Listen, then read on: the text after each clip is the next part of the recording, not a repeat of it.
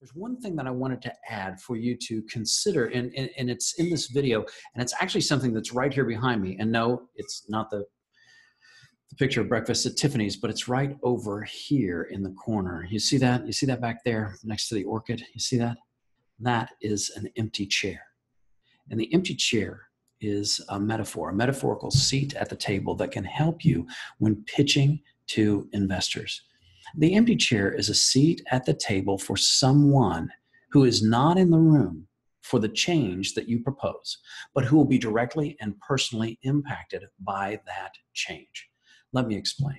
The empty chair is a seat at the table for the third grade student in Bryan Public Schools that's going to read that history textbook next year.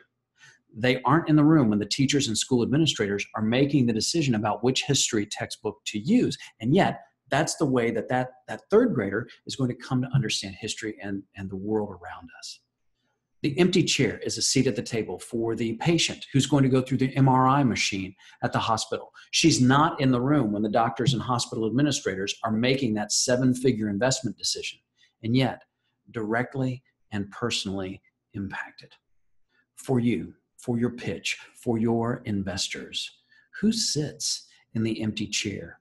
Who is it that is top of mind for the investor? Is it your market? Is it the warehouse worker who's going to be able to focus on something more important because of the robotics and automation that you can introduce? Who sits in the empty chair? The empty chair gives you insight into impact.